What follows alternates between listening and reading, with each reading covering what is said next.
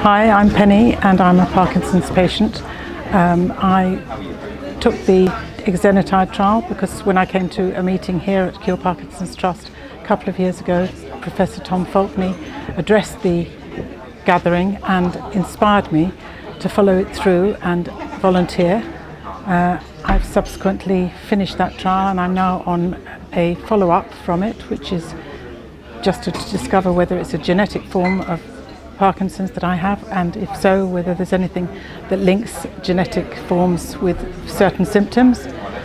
I'm also on another trial, which is not a drugs trial, it's just a research project called the Discovery Project out of John Radcliffe Hospital.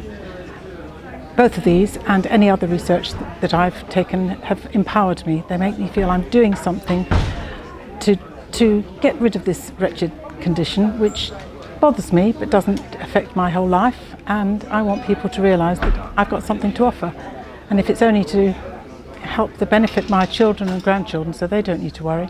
And we will find a cure. Tom Isaacs always said we would, and we will, and I hope I'm part of it.